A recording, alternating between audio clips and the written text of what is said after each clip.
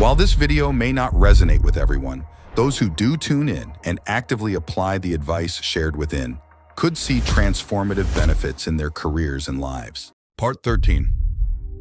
Could you share some details on the costs associated with certifications and courses?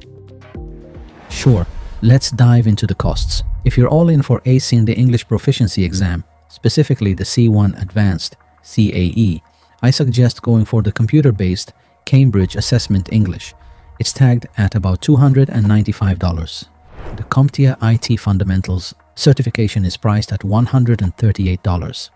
Moving up a notch, the CompTIA A+ certification is a tad pricier, coming in at $253.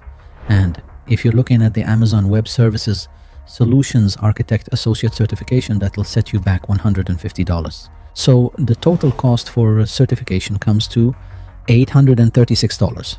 Keep in mind, taxes will be added based on your country of residence. If you're gearing up for English proficiency test and certifications, you'll need to take some courses. These courses can be purchased from different providers, also called Course Marketplace, but I recommend Udemy for the simple reason that it is not subscription-based like Skillshare, and professional top-rated courses are cheap. Still, you have to watch out to not pay the highest price, as Udemy tends to continually raise and lower prices. A sweet spot for each course would be $12 US. The best thing is that you own the course forever. In other words, 4 courses would cost you roughly $50 US. Just a final thought. Success doesn't happen overnight. It takes real discipline and dedication to reach your goals. So, believe in yourself and just go for it.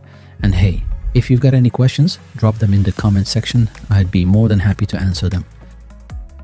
Good luck!